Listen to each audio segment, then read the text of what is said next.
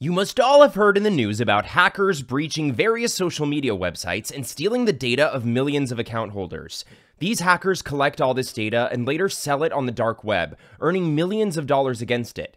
But what is this dark web? How is it different from the normal internet, and how is it responsible for various cybercrimes across the globe? We will try to understand all these topics in today's video. Welcome to Wealthy Mindset, where we explore unique and breathtaking angles from the world of money, economics, personal finance, and investing. But before we dive into it, please like the video and subscribe to the channel. Also, click on the bell icon right there so you never miss any of our subsequent videos. Do you know the internet we use every day is just 4% of the whole internet world? The internet that we use is the surface web or open web, which is the tip of the iceberg. The open web generally has all the publicly available domains like your Google, Facebook, and YouTube, which are accessible through Chrome, Firefox, or Internet Explorer. The open web is easily accessible because of its registered labels and domains. We also have the deep web, which is 90% of the internet that floats below the surface area of the web. To access that portion of the internet, we need to have a specific configuration, software, and authority. The dark web allows you to work anonymously. The area which requires identification and a password to enter is the world of the deep web. In common terms, we can say the deep web generally includes all intranet connections between an organization and publicly or privately held files that are not available on open surfaces. It is very hard to detect those websites which are working inside the deep web. Inside the deep web, we have the dark net, which is part of that 90% of the web. In very simple terms, if you explain if any web page is unidentifiable by your search engines, then it is the deep web. Have you ever noticed redesigning web pages or pages which are under construction? Those are generally part of the deep web. These web pages are generally clean and pose no risk or threat. For your reference, you guys can have a look over the Tor network, which is one of the sources of the dark web that passes through various levels of encryption to protect your information on the internet.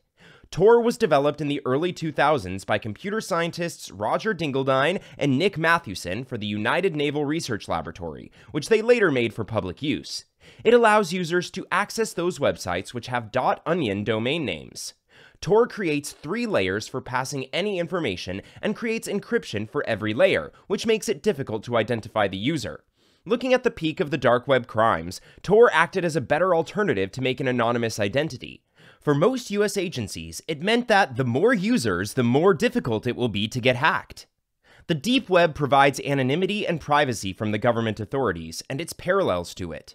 The deep web is a major place for sophisticated criminals, drug trafficking, child pornography, and stolen identities. In your case, it won't be possible to access the dark web through Google Chrome.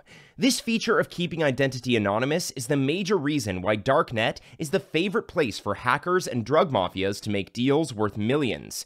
Here, people do every possible illegal activity without any fear of getting caught. The scale of the deep web is so big that research done by the University of California in the year 2001 found that the dark web has almost 7.5 petabytes of information, which increased to 91,000 petabytes in the next 2 years. All this data is stored in some underdeveloped countries where the law is either very weak or where it is hard to access information. The Silk Road was one of the famous black market websites where drugs, weapons, and child pornography were traded overseas. The site was founded by Ross Ulbricht, who was sentenced to life imprisonment after 2 years of its launch. Similar to Silk Road, the dark web has other source websites like Agora, Alphabay, or Dream, which provide the same services. The dark web is one of the major sources from where extremists operate, entails propaganda, and makes communication with each other. The dark web has been used by several media houses and activists to spread the news and information during restrictions. Several whistleblowers also use the same platform to leak crucial information and uncover the truth. The dark web has several plus points in today's time where people can make themselves anonymous and leak dangerous tips to the world. It would be good to say that shutting down the dark web or implementing restrictions on the dark web can increase criminal activity more and remove the place for social benefits.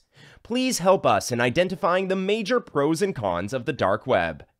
If you enjoyed this video, slap a like on it and subscribe to the channel to stay updated with the latest business trends and interesting facts. You can also turn on the bell notifications so you don't miss any of our mind-blowing videos. We'll catch you in the next one.